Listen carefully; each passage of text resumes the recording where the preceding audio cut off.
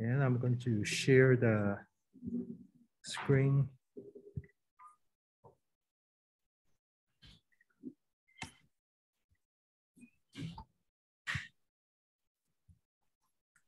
Okay.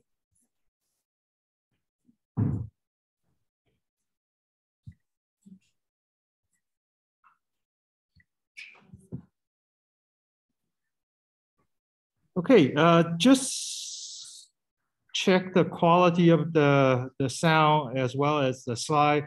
For Zoom student, can you see my slide? Can you hear me?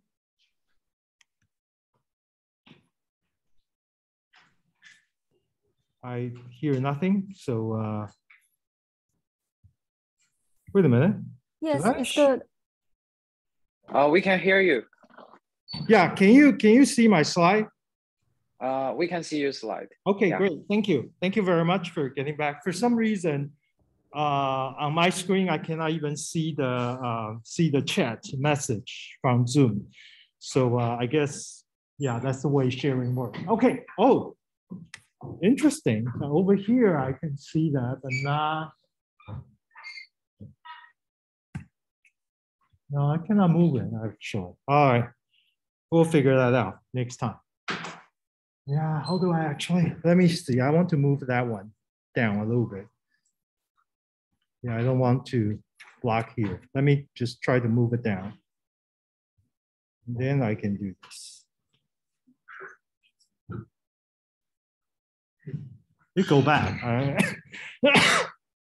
Anyway, okay. So I'm trying to cover a lot of topic today. We're kind of finishing network file system, NFS.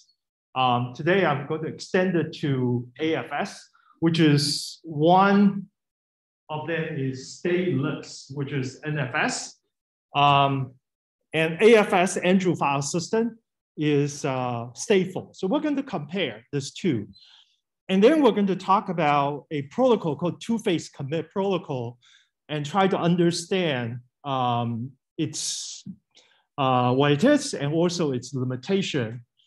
By the way, two-phase commit is a really, really basic protocol. It's very useful in a lot of places. You will see that in all kinds of distributed system, in all kinds of distributed computing, including GFS, Google File System, which is we're going to talk, hopefully be able to finish that by today. At least we should get started. And the other thing about two-phase commit is two-phase commit has its limitation. In fact, for us to study two-phase commit is not only know what it is, to understand the concept of two-phase commit is not that hard, but to understand its limitation to perform a rigorous analysis on two-phase commit and what it cannot do under what cases is something which I hope you to learn. And that's why we will very briefly talk about three-phase commit, which is two-phase commit is a simpler, popular, easy to understand, but it has a weak spot that we need to address. If that weak spot won't bother us, then two-phase commit by default should be applied to whatever problem we try to solve. If that weak spot is something which we don't feel comfortable, then we actually should use a three-phase commit. By adding another phase, we can actually address that problem, which interestingly, for the model commit protocol try to deal with in that particular context, three-phase commit basically is perfect. It actually can, it wastes one round of message, but it's actually solve all the problem. And then we're going to talk about Google File System, which is of course, the industry distributed file system today, more or less are based on the design of GFS. But when you look at GFS, you actually realize is not too much different from the inode snapshot that we're talking about. It's actually all kind of the whole thing is from a single file system. We just try to mean, this is what computer engineering or computer technology evolved.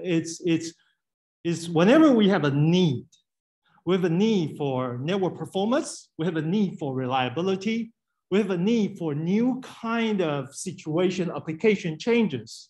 Scalability is a word that we use a lot.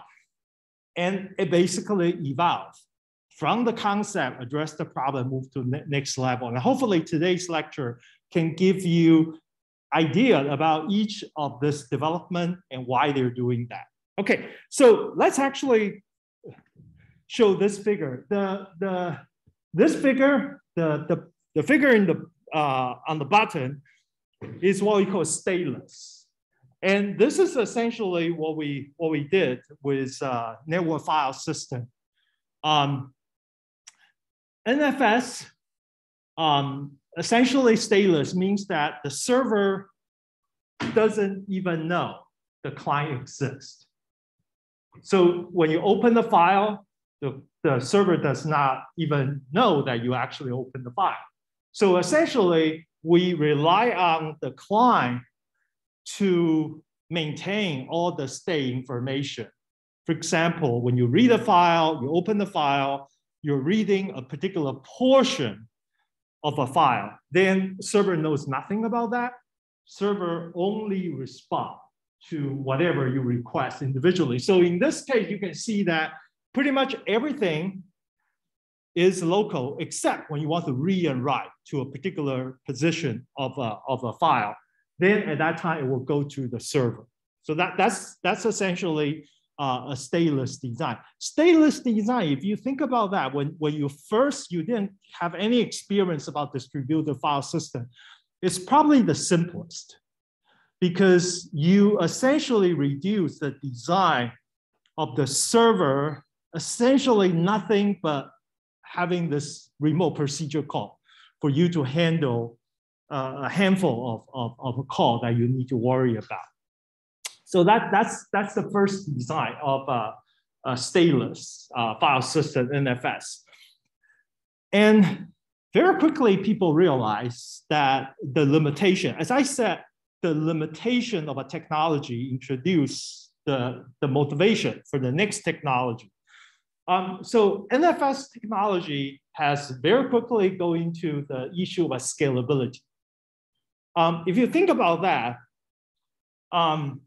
yes, you try to do all the open, whatever close locally, you actually only do the read to the remote. So think about your application. If you're reading 32 bytes of information from your file, that means if you have a file, thinking about your reading, just think about you're reading a DVD movie.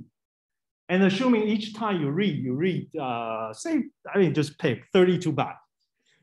And so each of the call, 32 bytes, in this picture is going to translate to that read call to the server.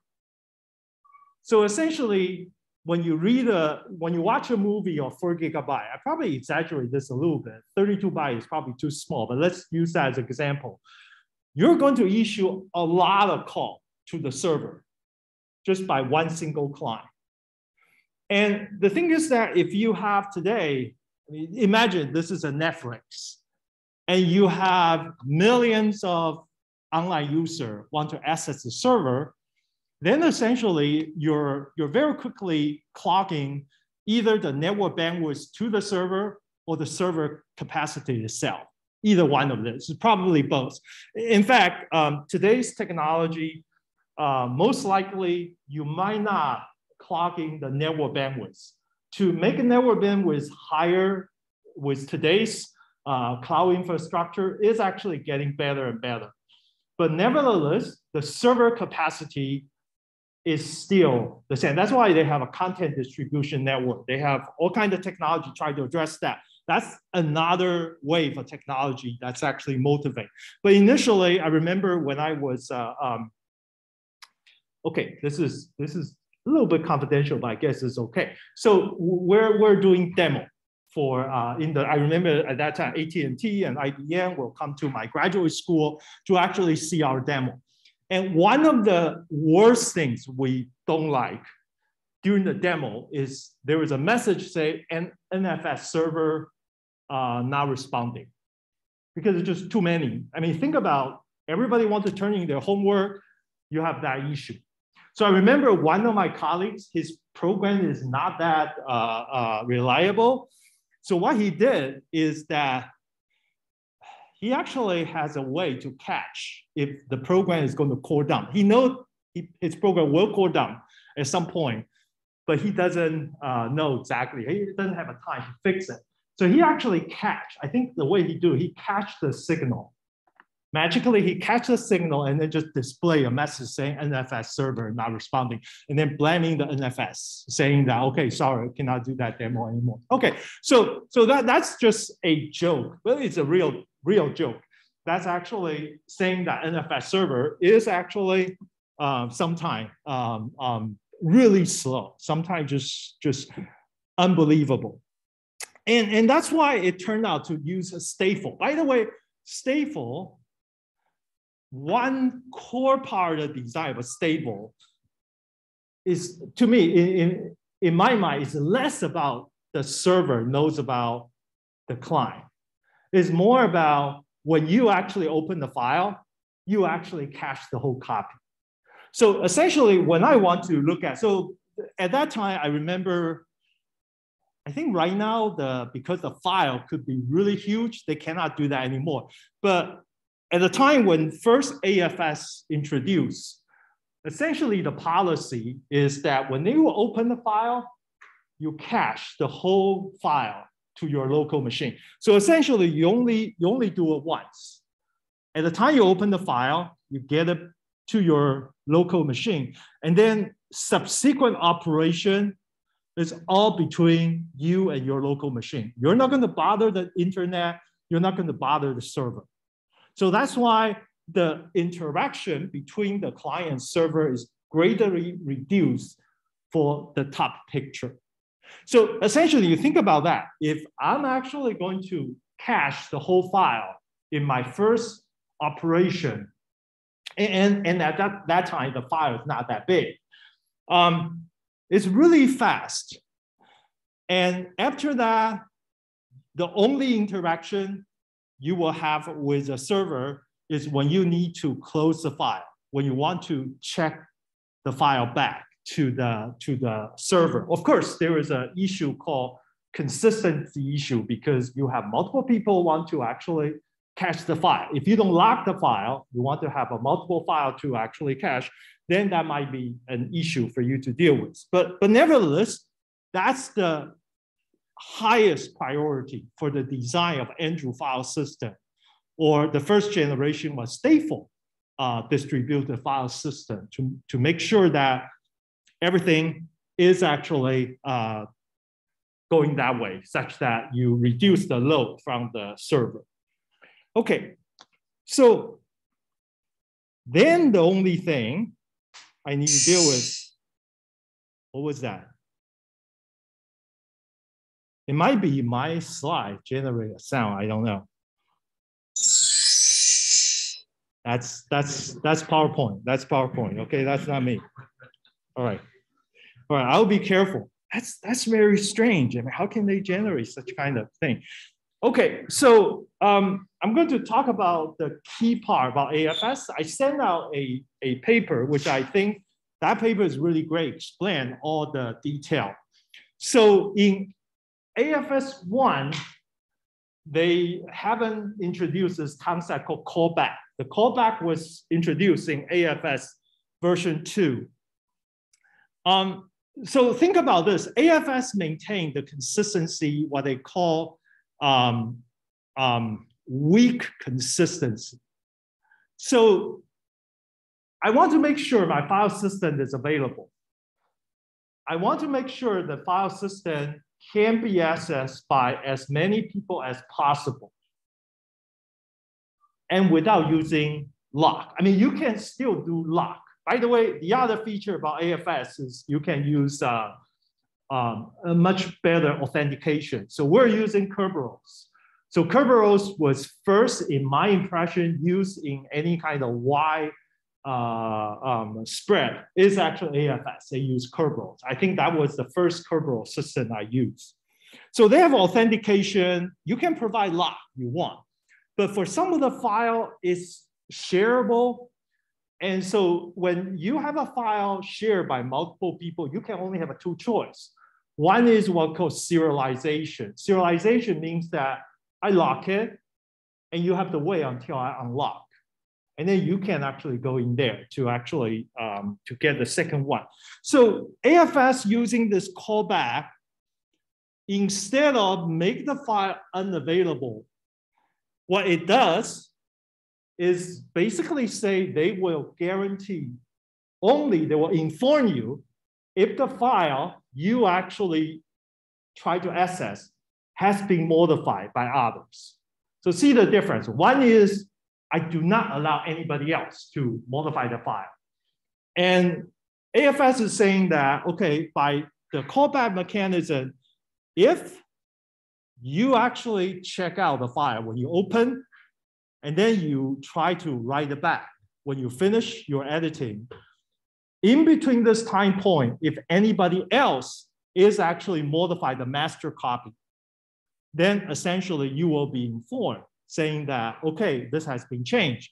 And therefore, a typical resolution is you actually need to check out the new file again. And it's client's responsibility to actually compare the first version you check out and now the new update version, and then see what's the difference. And then you decide to create a copy and check back. So essentially, the resolution is pushed to the application, not the file system. The file system only provides you a notification service. So that's what that callback is doing. How many of you heard about a term called optimistic concurrency control?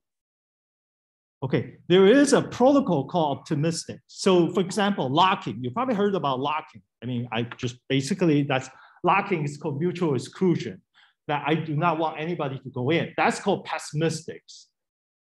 Pessimistics means that I do not want anybody to go in that mutually excluded zone. Only I can go in. So if you think about operating system at the undergraduate level, mutual exclusion is so powerful to actually guarantee the safety about correctness of your program. So there is a huge other part of the system deal with synchronization. It's called optimistics. Optimistic is basically saying that I'm assuming the probability that this kind of conflict, this kind of race condition will happen really rarely, really rarely. It will never happen. I shouldn't say it will never happen. It's happening a really low probability. And therefore, what you will do is you will allow everybody to do whatever they want without mutual exclusion. So essentially, optimistic control, I don't use mutual exclusion in any extended long period of time. I may use a little bit, very briefly, to make sure the resource is available most of the time. But optimistic protocol always has a validation phase. The validation phase is essentially try to see, well, I'm actually doing all this work optimistically. Now I have to check reality, whether there's somebody else is doing some work that conflict with what I'm doing. So that's called optimistic approach. And sometimes the first one is called optimistic concurrency control. That was also done out of the Carnegie Mellon. By the way, AFS is actually developed by Carnegie Mellon University. A lot of great ideas coming out of CMU. And therefore, Andrew file system, the way they're doing the callback is actually an optimistic approach to handle that. Okay, so when you open the file, you see that yellow? This is called callback. So when you check out the file, you actually put the yellow dots there to saying that, hey, I'm the one who actually check out this file. So you have a yellow dot there. And when you check out, not check out, check in, you actually put the file back to the server. At this moment, you will check whether that yellow dot is gone. If the yellow dot is still there, that means nobody actually do anything to that file. So you have no conflict. You can actually just safely move the file back. But if the yellow dot is gone, that means you already lost your callback. Means that somebody else is doing something. So at this time, what you should be doing is you should check out again. You check out the file again. At that time, you actually introduce a new yellow dot. You introduce a new yellow dot means that you actually overwritten whoever put that yellow dots there, because you know that's yours. And after you're done, you check out the yellow dot, this is a new copy, and then you quickly see if you need to do any kind of resolution. If you want to do that, this is totally application discretion. And then you actually check in. You check in the file. When you actually check in the file, the file is done, then you remove the yellow dot. So the file doesn't have any yellow dots again. Okay, so the three process is that when you open the file, you leave a yellow dots. When you check in the file, you save the file. If there's your yellow dot still there, you finish check-in, you remove the yellow. But your yellow dot is gone, then you need to create another yellow dot. And then you actually check in again. After that, you remove that. Okay, so that is the idea of AFS. So let's actually look at some of the issue. I'm actually you see that I'm always look at the issue of fault tolerance. Yes, please. So the yellow dot does have like identity information about who the system. Yes, some kind of identity that you know that's actually from you. You can, the other way you can think about yellow dot. Yellow dot might not, for security reason, you might not want other people to know who exactly you are, but you generate a 1,000 bit of random string that only you know. That means only you know that must be from you. Yes, please. So in this scenario, the client is actually doing the work twice. So whenever you have checked in first, like whatever information is there, that is lost. Like for example, in the first commit, whenever the file is read, and I made some changes to that file, and whenever I'm trying to write back, that file in the server is modified. Right. So you're bringing the new file into the system. Right. So that means the client has to do twice the work. Is that right? Not necessarily. The way we usually work on is you actually keep two different versions. So one version is, okay, you have in fact, you might have three versions. The first version is the version you actually check out. When you check out, that's say yesterday. And you make certain changes today. But tomorrow when you check in, there's a new version, right? So there are 3 copies. So when you actually check out again, you actually, in your local computer, you should have 3 copies. And then what normally, for example, if you want to do if this is a program, you and I are both writing program, okay? So I will actually see first, what is the difference between the copy I checked out yesterday and the copy I got it for tomorrow. I look at see what you have changed. You're my colleague. I want to see what you have changed. And I want to see if that changes override whatever I changed today. If that's not the case, I can merge. I can merge both your input and my input and then do something. But that's why it's application dependent. It's application dependent. If it's a Microsoft Word document, I don't have to do anything. But if it's a program, C++ program, I better recompile everything, do all the testing to see if the new program. So it's actually smart or lazy. They actually push all the work to the application. They only give you this notification, and then the application need to, depending on the semantics, to do what's the best, what's the safe. Yes, please. Is there a possibility that the client might go to an entire group and keep checking if the file on the server keeps getting changed? So we keep pulling that. Yes, it's possible. However, we want to say that the reason for AFS to be developed, there are at least two reasons. Number one is scalability. The performance is actually getting pretty bad. But the other thing is AFS also noticed is we rarely share file in a write mode. That's pretty rare. Most we refile, right? Refile, that's okay. This has nothing to do with that. And it's rarely we actually have you and I both write to the file. In that case, if it's a rare, then that's actually, this is probably a better approach to do that. Yeah. So based on this concept, where you have to hold Right. I mean, this concept got influenced a lot of design based on this. Yeah. In case of Google Docs, we have multiple people working on the same docs, and then multiple people are writing on the same docs. So is that a similar concept to AFS, or is that a different concept altogether? That's a good question. I don't know. I don't know how Google Docs implement that. I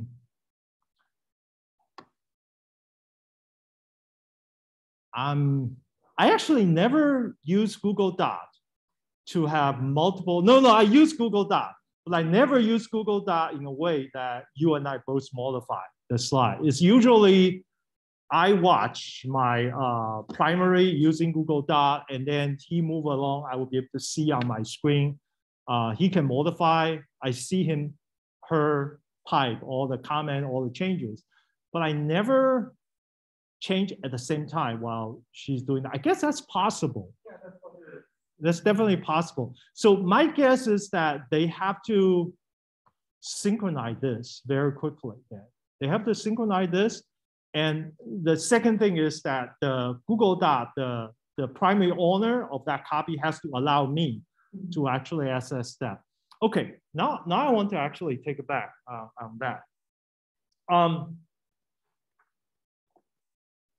Okay, I'm really guessing because I never see the code of Google Doc. I'm thinking what Google Doc is doing is they resolve a lot of issues in the application layer. But in the file system layer, they probably just do append. If I'm only do append, means that you actually add a new addition, you actually log. It's like a journaling. You add to that. And the thing is that in that case, if I also append when I want to edit, then essentially, eventually you will see that. And then this will be supported by Google File System. With Google File System support the append very nicely and consistently, and we'll be able to see all these changes. Yeah. Okay. Good question. Yeah. Any other question? Okay. So there's a few things we need to worry about. Just pretty much all the distributed file system. There are cases which the server crash or the client crash. So if the client crash, essentially because we put all the stuff in the client, unless the client has some stable persistent storage, then essentially all the work is gone if it's the client side. And in that case, the client, when they boot up, if they don't have it, they actually can do one thing. They can actually go to check whether then they still have a callback on the server if client crash, and then reboot.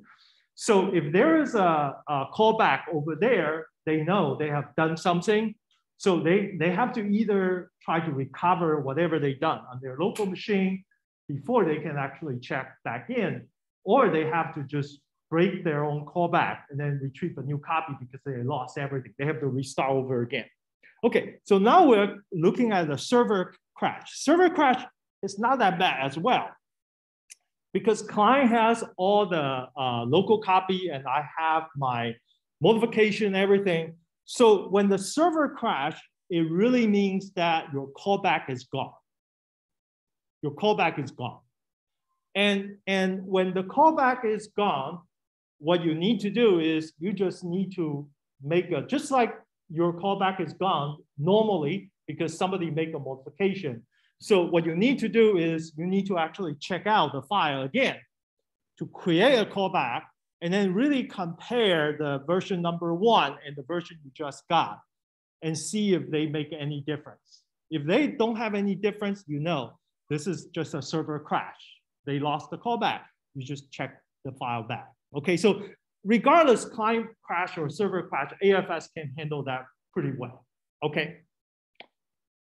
Okay, that's actually probably a really, really short introduction to the AFS. And now I'm actually going to talk about the atomic commit protocol, which is now we're actually going to extend from one client, one server to probably one client, multiple servers. Because it's an extension, you realize that, oh, wait a minute, I have one server and the server will crash. What happens if I have multiple servers? So I have a multiple server for 2 cases. Those servers are heterogeneous server, means that they're doing different things for me. But I'm a one client, and now because I want to split the work to have multiple parts, they're doing different work, but still I'm the coordinator. Or I can do one client with homogeneous server, means that they're doing exactly the same thing. I want to make sure I have some replication, reliability. If one fail, I can still get what I want. In either case, we're talking about one client, and now I change the word from client to coordinator. So I have a one coordinator that among a bunch of servers. So in order for me to be able to operate, manage the server, to make sure that we're all doing things consistently. For example, I want to make sure that if these 3 servers are actually doing different things, but they need to be all on the same page, then I want to make sure all 3 of them are actually okay before I do that. Think about this as one of the servers is booking your flight ticket to a business meeting, and the other server is actually booking for your hotel. And the other server is booking for your COVID test. So you want to make sure that all 3 of them are actually ready to go for you to do that. You don't want to book the ticket, book the hotel, then you realize your COVID test is positive, right? So essentially you want to make sure that all of them will happen at the same time so you can actually do this. This is called commit protocol. All right, so we're having a commit abort. So essentially, there is what we call one-phase commit protocol. One-phase commit protocol is essentially the client just basically asks the server to go ahead, commit or abort. So basically, client is making all the decision. And this actually has one big problem, is that if the server detects something different, they cannot voice their opinion. So one-phase commit protocol only works for some simplified cases, which the server never need to say no. So it's not very useful, to be honest with you. So we're actually looking at two-phase commit. So what is two-phase commit? Two-phase commit is essentially, all right. Can I kill the sound? Okay, I'll figure out next time. So what? Okay, let me see if this will work. Okay. Here wait a minute. How do I do this? I'm just make sure I won't.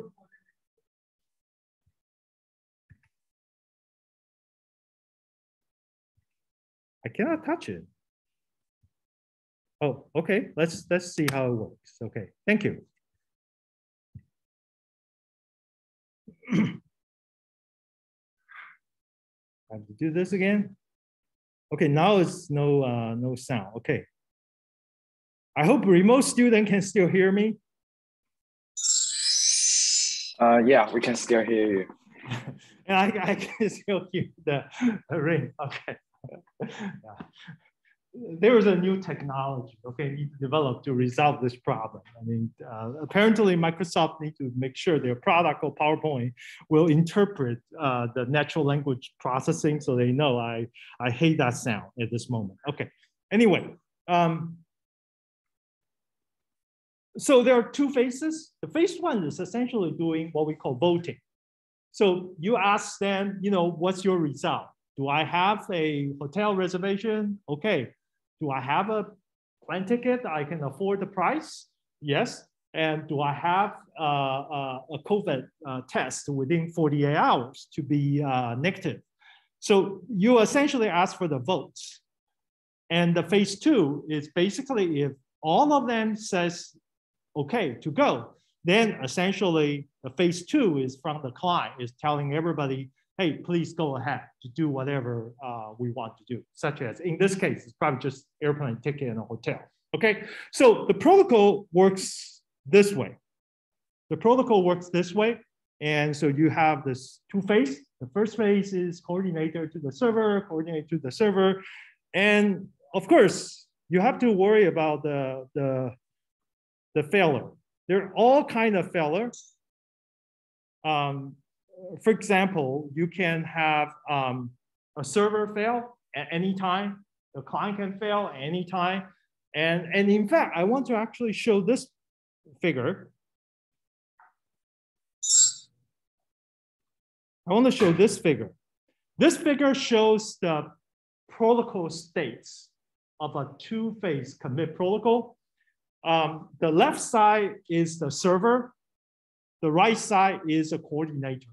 So let me actually first explain what the state diagram is showing, and then we see that when it can go wrong.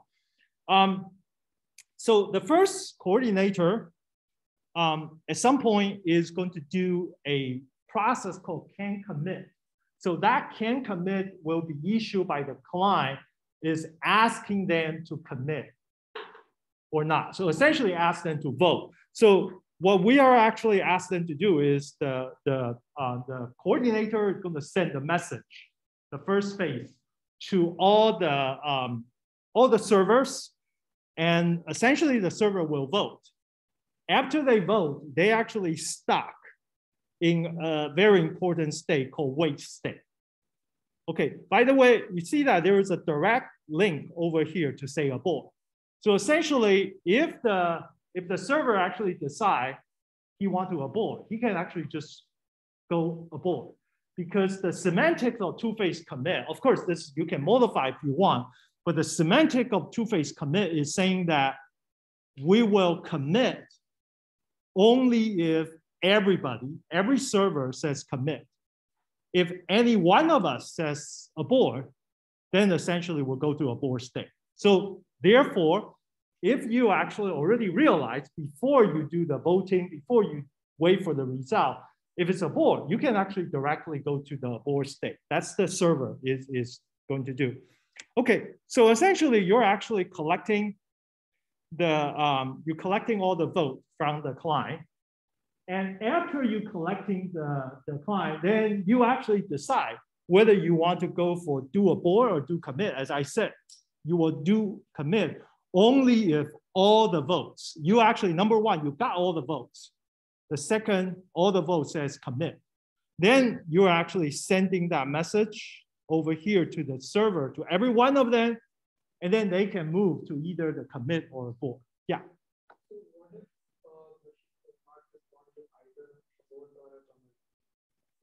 Yeah, that's actually similar to you missed some vote, right? Would it abort in that case, or would it commit in that case? It will time out. So the coordinator can set up a timeout. And for example, that timeout, you can decide maybe 15 seconds. If within 15 seconds, I didn't get all the votes, I'm assuming this is abort. This means that the next round, I might use a different server. Because does that compromise the availability of the server? Because if there is a server that is not responding, like a server is not responding timely, so the whole system is not available that much. Well, it's only one server, right? If you have a three servers, in this case, only one of them are not responding. So when we are collecting the votes, one server won't respond any of the time. So until and unless we don't get all the votes before that, all the servers need to respond with a abort or a commit message. But if like one server is down all the time, then technically the system would. No, if the one server is down, what I'm saying is you should change your server. So in fact, this is a typical situation is that, let me use an example. If I book my flight with United Airlines and hotel and COVID is always okay, but United Airlines is not responding. So I might just change to American Airlines. So I'm still using American Airlines and then, or I'm actually changing to different travel agent. They can book any flight I want. So as a coordinator, you have a choice. In fact, we will see that in the Google file system. When they actually do this kind of stuff, they realize that for either in fact, there's multiple cases, the server is down, or the network is unreliable to the server. If you think about that, some of the cable got cut off, that server. And the third thing is that the network is unreliable such that the message got lost. The server never got that vote, the can commit message, and therefore it may never respond. So you have a choice as a client, whether you want to actually try again, but there is a timeout mechanism that you need to give up on that particular server. You're talking about a heterogeneous system server, not a homogeneous server. I was assuming that all the servers are performing the same task, and even in that case, all the servers have to respond to get to a stage which would. Oh, I see. I see what you're saying. Okay. If we talk about homogeneous server, it depends on application. Some application may be okay to have a 2. That's enough. But for example, Google file system, they have a 3 copy. So it means that every single file chunk, they have to have 3 copies for reliability reason. So even though they are homogeneous, I still need to find another server. I might be able to reuse those 2 servers already respond. I might be able to optimize that, but I need to find another server. It really depending on how the application semantic to decide what's the recovery. Yeah, okay. All right, so here are some possible cases that's actually could fail. In fact, it could fail anytime. For example, one of the time is some of the server, they actually missed the message. I mean, just they didn't get it. Network is unreliable. They never get the can commit message, or some of the votes sending back, either because the server never sent back the votes, or the network actually dropped those packets, so the votes didn't come back. But in any case, coordinator missed some of the response from the server in the voting, right? And then the second phase, when you actually want to tell the server to do either commit or abort, those messages might get lost. So some of the message, they never actually got it to them. Or it could be the server, I mean, this is actually extreme. You think about the client, coordinator. I'm the coordinator. I got all the votes. And I'm going to send out, say, 3 messages to this 3 server. I already make my mind about do abort or do commit. But the thing is that I actually send out the first message to the server, then I crash.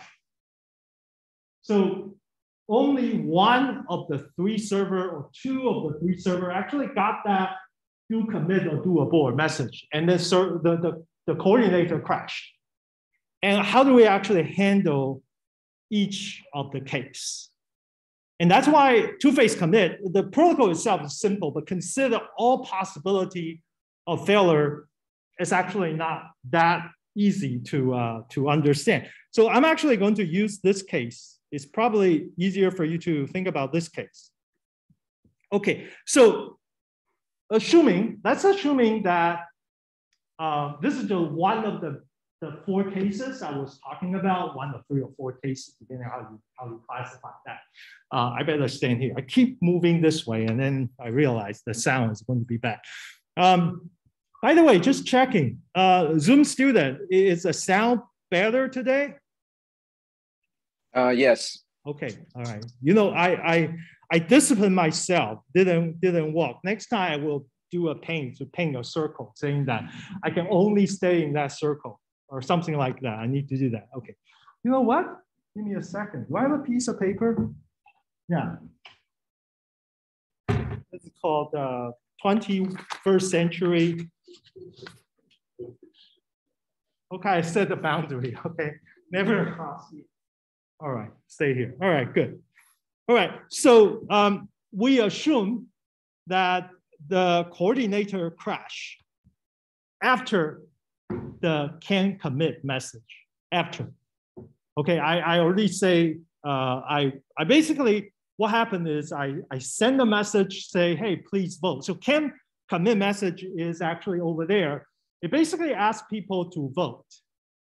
But at some point after I send out that message, I crash. Okay, so then there are 4 cases. There are 4 cases. I'm assuming that the coordinator already sent out the can commit message. Maybe not all of them, but some of them at least go out. And the thing is that now I have a few cases over here, 0, 1, 2, 3, 4.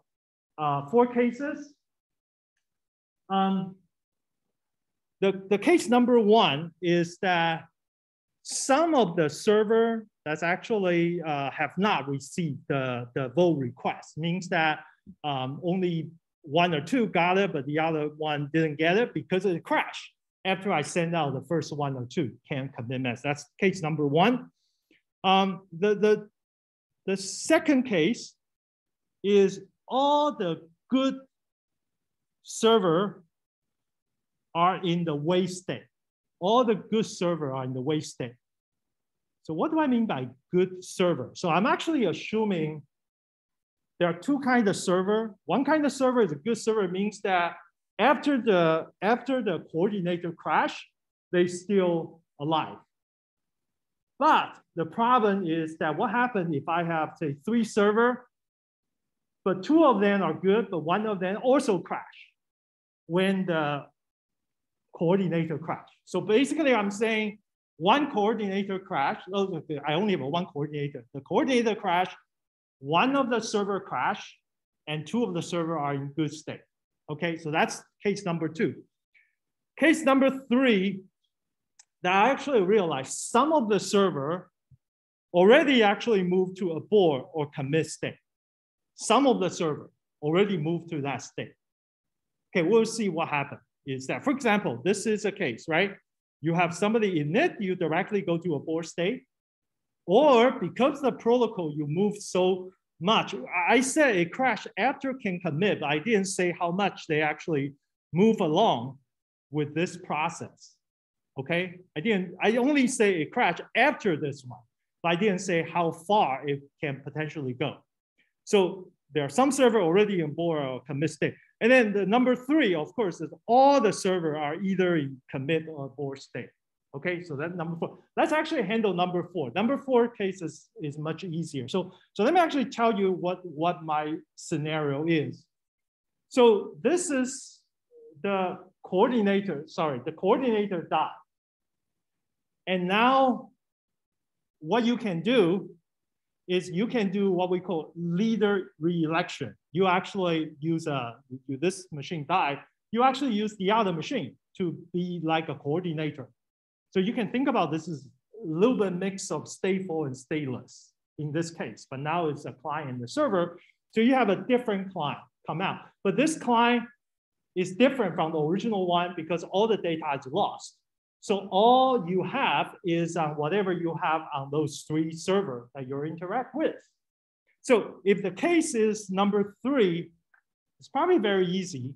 If all of server saying they are abort or commit. And by the way, you cannot have, by the way, okay, let me say that. If all three of them says commit, then essentially it's a commit, right? All the servers says commit is a commit. If one or two of them says abort, because remember, it's possible you have a mix of abort and commit, because some of the server can directly actually move over here for abort. So if you have I take it back. In the strict implementation of two-phase commit, you cannot have both abort and commit. Because if one says commit, it must be they receive the voting result to actually move from the wait to the commit. If that's happened, means all the vote must be positive. And therefore, it's impossible for you have a mixture of commit or abort. It could be all commit or all abort. Doesn't matter. Okay, so case number 4 is easy. Because I know it's either all commit or abort, then I'm a new coordinator. I just boot up. So, okay, I'm going to choose whatever the server says. Okay, this is assuming all 3 servers or all K servers are all up. Okay, and the similar case for number 2. Similar case for number 2 is that the case number 2 is basically say, hey, I have a 3 server, and 2 of them are saying commit, but the other one, I don't know. The other one is probably in the wait state. Okay, so you can think about case number 2. I'm actually talking about this case. So essentially, you have 2 of them already go to commit, and one of them, if you're not in commit, you cannot be in abort if the other 2 are commit. So if you're not in commit, you must be in a wait state, right? You must be in a wait state. So it means that the server, the coordinator already sent out the do commit message, but sent 2 of them successfully, but the third one was actually killed. The third one never got it. So that's why the third server is actually in the wait state. So in this case, it's still good because I know you have actually collect all the positive votes. Otherwise, I cannot do the commit for the other 2. So that's why in case number 2, if not all of them, but just one of them or 2 of them says commit, then essentially the whole thing should commit. Meaning that the third one in the wait state, they should actually move forward to the commit. Does that make sense? So case number 2 and case number 3, if the coordinator crash with a very short amount of time, you just check all the server, their status, then you can actually decide, okay, I actually need to do a commit or abort. So there's no delay whatsoever. Okay, any question for case number 2 and case number 3? Okay, okay. So let's look at case number 0, right? Because case number 1 is actually the troublemaker. Okay, so let's take a look at case number 0. Case number 0 saying that some of them have not received the vote request, meaning that they're actually still here at the init state.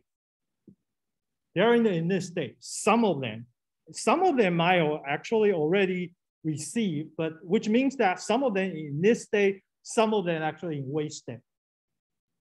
If any one of them is in this state, it's impossible for anybody to come aboard or commit, right? If you're still in the init. So therefore, if all of you are actually in init or wait state, then regardless the situation, just abort. Just abort. You essentially ask them to vote again. You can do that to shortcut a little bit, but basically you don't lose anything. You just basically restart the transaction or do something like that, okay? So that's so in case 0, 2, 3, there is no problem at all for the server crash. Okay, I just realized I forgot to use the mic. That's why I feel I'm yelling today. All right, let's see if I can speak a little bit louder. so I can actually survive my voice for office hour today. Okay, can you hear me? Okay, good. All right, so let's actually look at case number 1. That's the trouble case I'm talking about. Which means that I have a 3 server, one of them is down, but 2 other, which are online, are in wait state.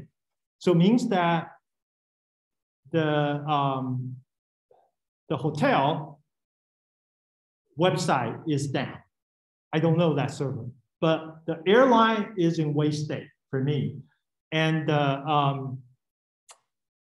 the test result for COVID is also in wait state. Okay, in this case, I actually re-elect a new coordinator. So I have a new coordinator. So what should we do at this moment? I want to ask you, in this case, case number 1, what should we do? All the good servers are in wait state. What should we do? Okay, the one of the suggestion is let's do a board. What do you think? Do you think a board is okay? To re-elect, you need to go through the abort process. Say it again. To re-elect. Yes. Yeah.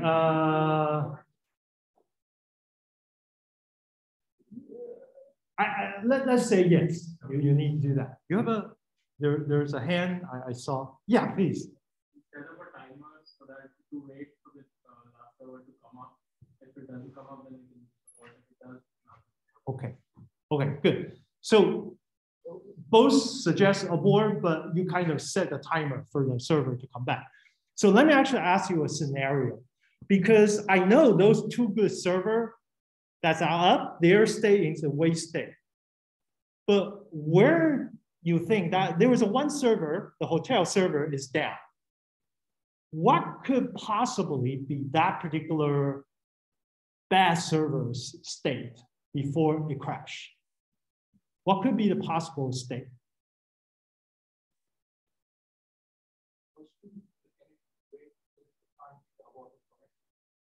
Why not?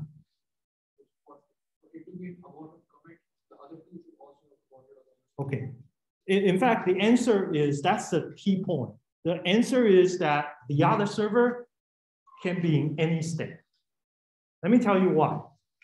So I actually, the coordinator receive all the votes, assuming receive 3 votes. And all 3 of them says commit. So he started to send do commit message. But he sent the do commit message to the hotel server. And then the coordinator died. The coordinator died after that, right? So the airline and the COVID test, they never get the do commit or do abort message. So therefore, they're both in the wait state. But the hotel server, they actually got to do commit. And then they charge you a credit card to go ahead book the hotel. And then they crash too. Remember, they become unavailable, right? So essentially, we're in this corner case such that we actually don't know the state of that bad server or crash server. It's not bad, it's just crash, unavailable.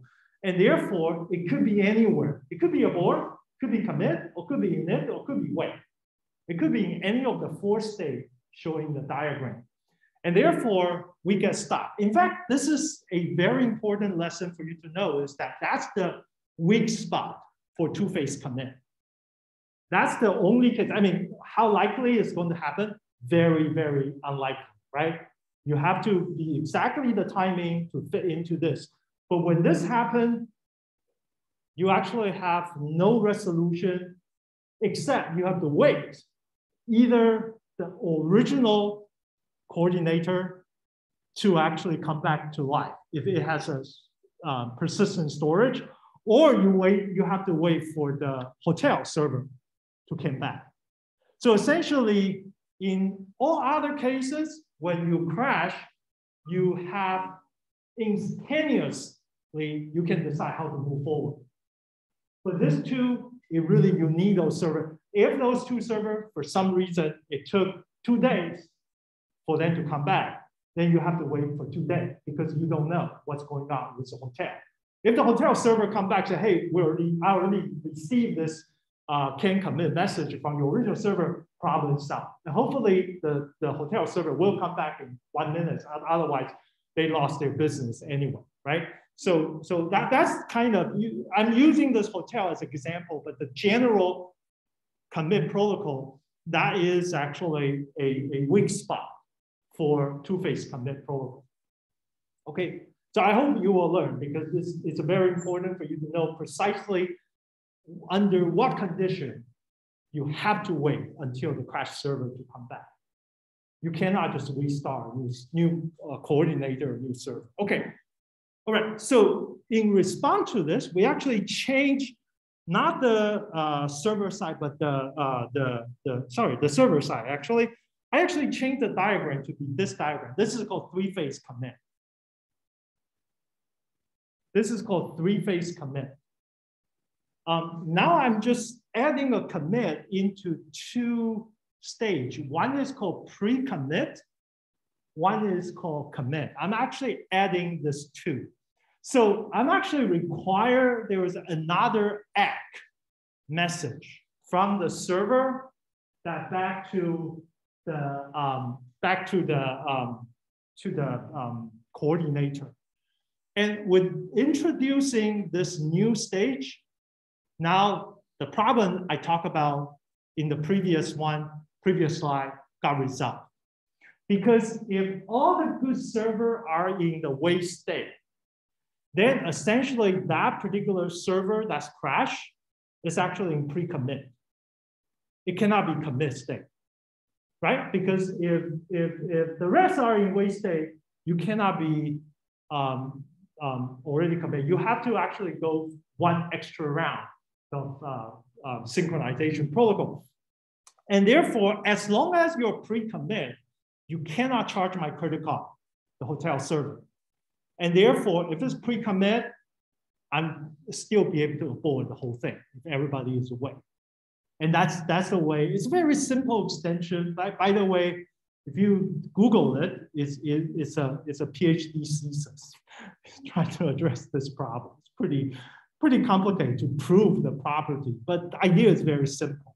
And the motivation is exactly that weakness about two-phase commit protocol. Okay, so just tell you that there are 2 versions. One is two-phase commit, one is three-phase commit. They're both simple to understand, simple to implement. The trick is the difference in terms of their power in handling all kinds of failure. And if you actually want to apply to a system which you actually worry about this kind of very small probability and you want to make sure your file system is always available, ready to use, then you might want to consider the three-phase commit, okay? All right, that's the important thing. All right, I have 13 minutes. Let's actually move to Google File System. I will show you why this is, let me see. Yeah, this is just the diagram for the three-phase commit. I'm going to skip this replicate the file system. I'm just directly go to Google File System. Okay, so what is a GFS? Let me actually explain to you what GFS is. Then we actually come back to actually see why they make this design of the Google File System. The picture of a Google File System looks like this. Here is your application. You can think about this as an application that need to do all the file system. And then the system call interface to the file system is somewhere between the app and the master. And master is essentially the kernel that managing the whole file system tree. So the master is actually very important because there's only one master. Of course, you can have a replicate master But this master essentially provides all the information regarding what is the directory structure, where is the file. So essentially, if we learned about the idea of inode, so the inode information is actually in the master. And then you have what we call chunk server. So essentially, chunk server is a storage system that's actually have a lots of hard disk. And you can see that under the chunk system, chunk server, for each of the file, I actually use a disk block, but here I call it chunk. And the first design of the Google file system, each chunk is about 64 megabytes. Okay, so it's a 64 megabyte chunks. And for example, you can see that, let me see, do they have the things I want? Okay, for example, file 1, the chunk 1 is here, chunk 2 is here. And then the file 1, I also have another chunk here. And file 2, I have a chunk here, I have a chunk here as well. So essentially, logically, the file is being organized by the master, but the hard disk block is actually distributed and replicate. By the way, it's distributed and replicate. They keep 3 copies for reliability and performance reason, and among lots of chunk servers. So you can think about, you might have a large number, thousands of chunk server, and at least, and then each of them is actually handling hosting a part of your file that you're interested in. And we're trying to access to that is actually in this picture. Okay, so this is application master, chunk server, and the chunks. That's basically the basic structure of the file system. Any question? Yeah.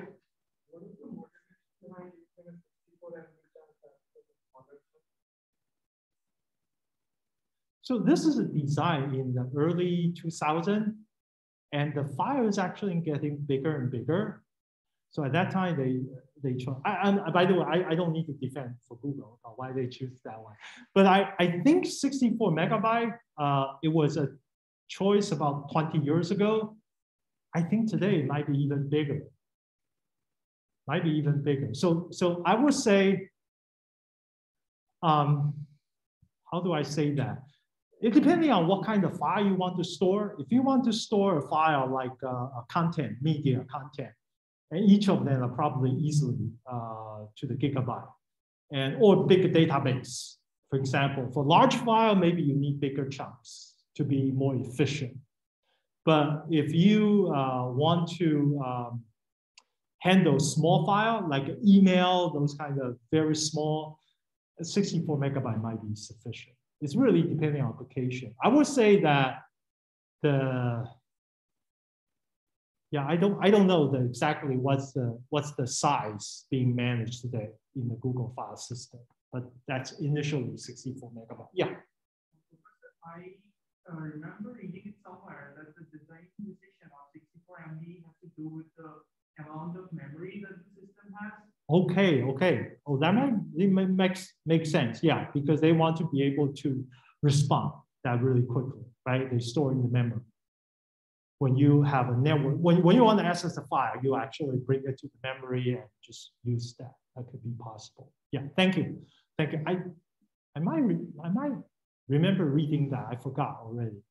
Yeah, I'm getting rusty about the things I read. Okay, that's why before every class I have to remember this. I say, do I remember this? Anyway, all right. So essentially, the directory structure is under master. Let me actually show you a picture about tell you what is the mode of the operation before we let you go. Okay, I want to use this picture to tell you the operation. I will explain this picture, and then next week we'll continue to finish the. So today I want to give you a concept, and next week I'm actually going to do the programming part. So then that's related to your next programming assignment. That's why I want to make sure that you understand the whole basic concept. So here's a master. Here's an application, which is a client. And here you have 3 servers. We call the replica. We have a primary replica and 2 secondary replica, A and B. And here is a master. The way it works in GFS or Hadoop, they're basically following the same design principle, is that the client, of course, when you access a file, you must access to the, what do we call, the directory structure. When you want to access directory, you go to master. And when you go to the master, at some point you realize that this is the file you actually want to access. And you have to tell the master what is the offset you try to access. Okay, for the file, which part of the file I try to access. So you provide the information to the master. What master is going to return to you is the handle in each of the chunk server that related to that particular chunk that you try to access. So essentially, you're actually getting the chunk server info. That's why step 1 and 2, if this is actually copied from the paper, I sent it to you today, is essentially step 1 and 2 is just getting the information for you to actually know what is the replica, which is the chunk server, and for you to contact them to do certain things. Okay, and then what you're going to do, this part is actually quite interesting.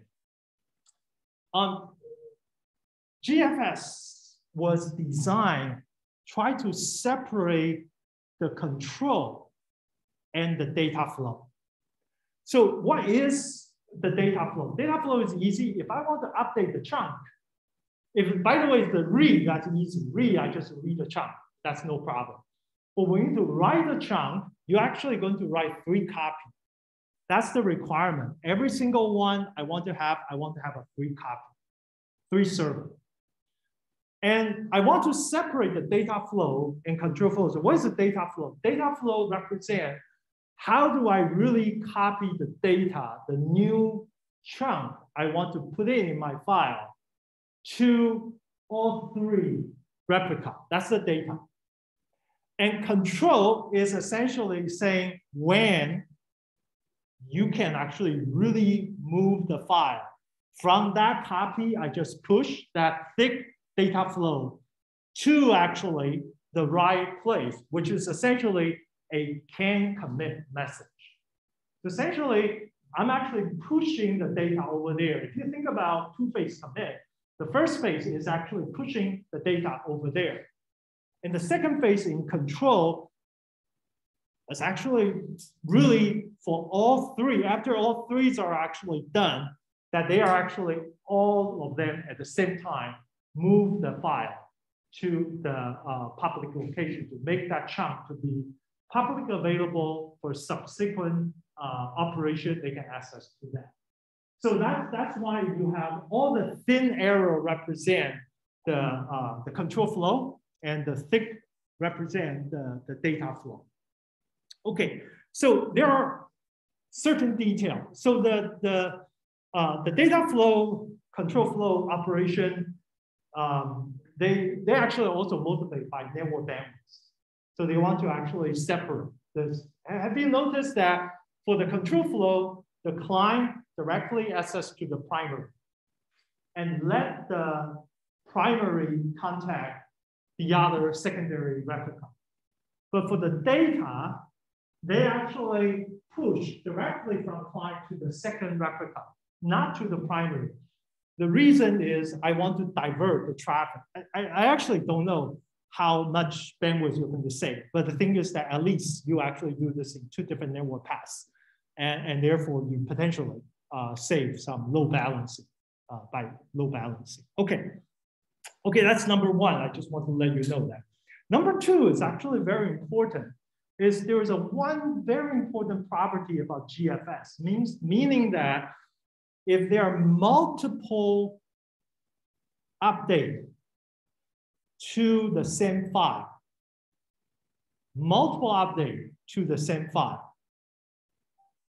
I want those updates be consistently applied to this file or to this chunk, in the sense that you won't have what we call the inconsistency update, and such that your file, I actually use this picture, but I need to explain later. But what do I mean inconsistent?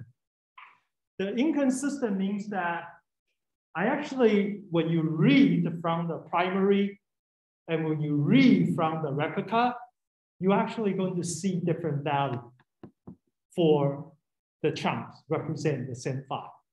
What we want to do, there are two terms. One is called define, one is called consistent. Define basically say, I'm actually going to see everything atomically. Means that I'm actually going to see all the update that's actually going to be finished, and then I'm going to see a clean picture. That's actually defined. And consistent is a weaker level of consistency criteria. By the way, this two term is defined in the GFS paper. I will probably keep talking about that because we're running out of time here. Let's actually stop here. I hope you have a good weekend. I will see you next Tuesday. Okay.